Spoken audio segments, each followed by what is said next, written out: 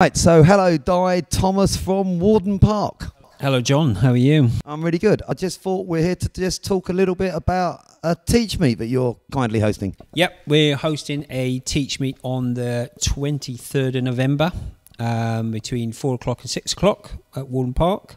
And that's in Haywards Heath? Haywards Heath, actually in Cookfield. These Teachmeets, it's open to all teachers from in the sort of local area can come along? Yeah, any teacher really who is interested in, I suppose, collaborating, talking to other teachers about digital learning. So anyone can come along. Right, so it's a Teachmeet, Warden Park. I've forgotten the date already. 23rd of November. 23rd of November, 4 till 6. 4 till 6. And it's really about exploring different iPad learning opportunities within the classroom. Correct. Should be a lot of fun. We hope to see you there. Yeah, come along. But one area that's of particular interest at the moment is code.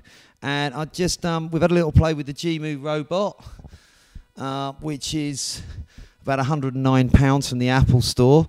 And we've got it on an iPad here. So, Dai, over to you, Dai. Tell us what do you think about this, this product? Well, first of all, I think this is a rather engaging little thing. Let's do the happy dance, because I like that. Don't know if you can see that. You got stuck. But turn him around for the camera, shall we? Do you want to try that again? Yeah, let's try it again. That's better. Straight away, the iPad interface, I think, is really nice.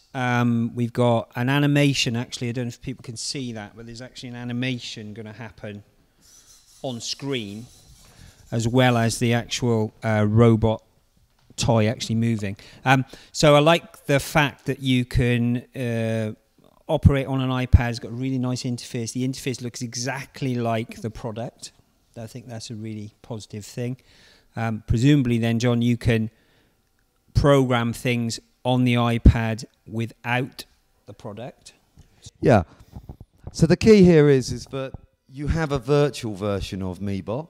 That means you could have a classroom of students trying different moves, because you can define your own move here, make your own signature move.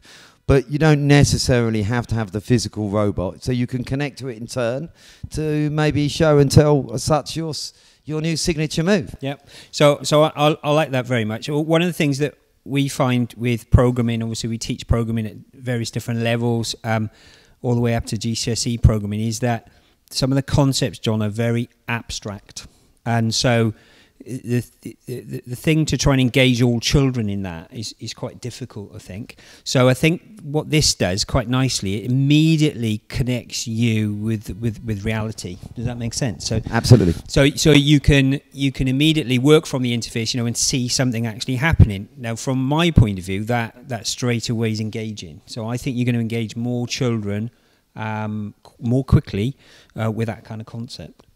Yeah, I could see this working really well, lower primary ages, very engaging straight away.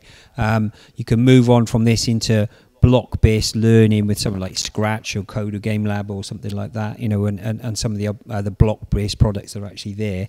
So brilliant. That's going to be part, I think, of the Warden Park Teachmeet. You're going to have a chance to meet and play with MeBot yourself. Absolutely, and therefore we should have the happy dance to show us out. Cool.